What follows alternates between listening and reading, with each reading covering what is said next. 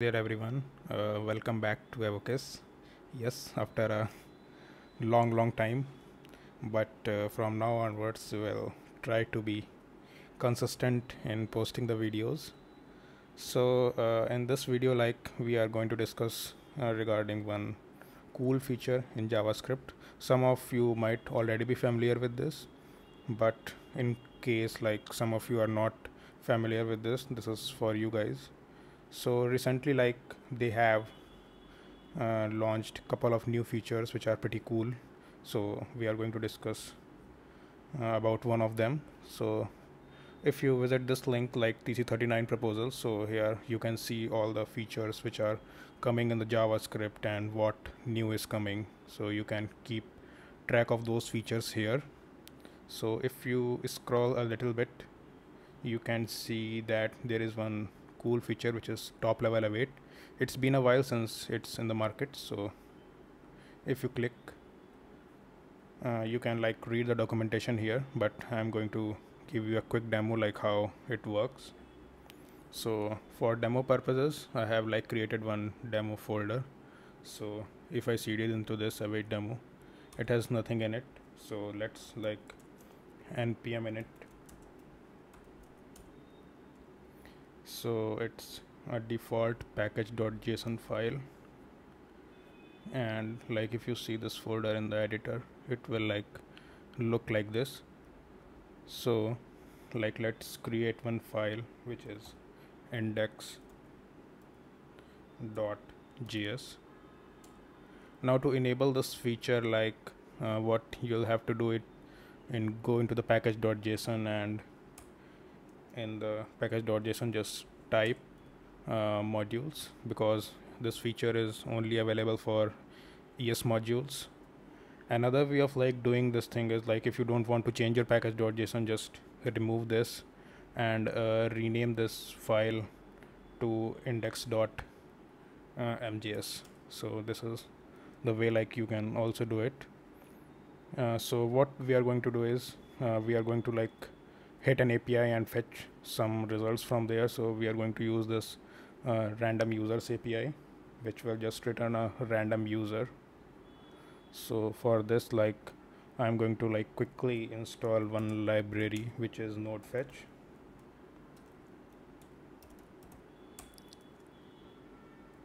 So using node fetch we can make external API requests using node.js.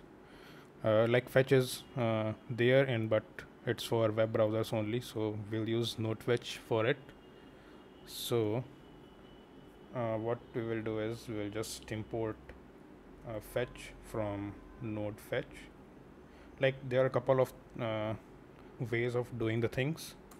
Like we will see a couple of ways. Like earlier in the days, what we used to do is like we used to create a function and then like invoke that function immediately when the file runs. So this looks something like this.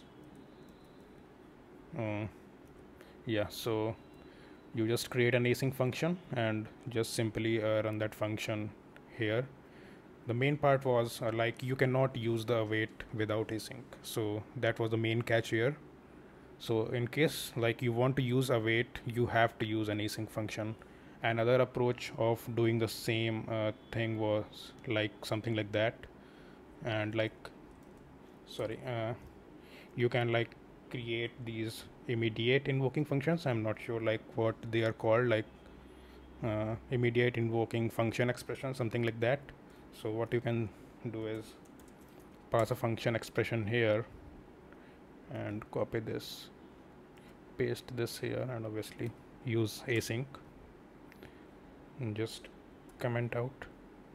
And to run this, you just use to run node index.mjs, and it will give you all these details, first, last, and the title.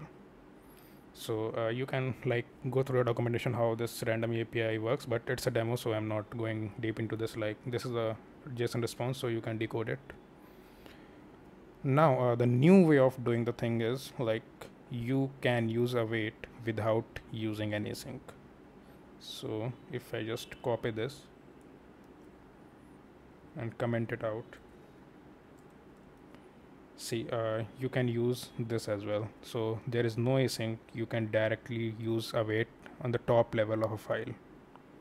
So if you will run node.indexmjs, it will return the same response. So I guess it's pretty cool feature to have. Like, there are a couple of ways doing the things. This is also correct. This is also correct. Like, different people have their different style of writing the code, and it's perfectly fine. So yeah, that's it in this video. I hope you like this feature, and yeah, please do consider subscribing, because we assure you, like, we will be consistent from now onwards in posting the videos. So yeah, bye bye.